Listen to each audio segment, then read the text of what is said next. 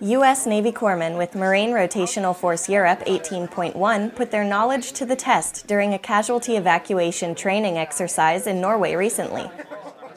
The high-stress scenario involved 20 simulated casualties suffering from various injuries caused by a notional explosion.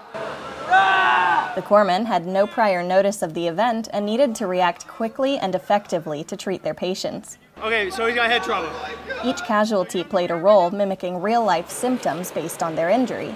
The corpsmen utilized equipment such as tourniquets, gauze, and stretchers to treat and move the patients as they would in an actual casualty evacuation. Role players were moved from the danger zone to a safer location, and the corpsmen received an evaluation on their performance. Ready? All right, you got combat gauze? Yep. All right. This test allowed the corpsmen to assess their strengths and weaknesses to improve training for future events. What does that tell you? He's going into shock. Okay, why would he be going into shock? Reporting from Vaernes Garnison, Norway, I'm Corporal Gloria Lepko.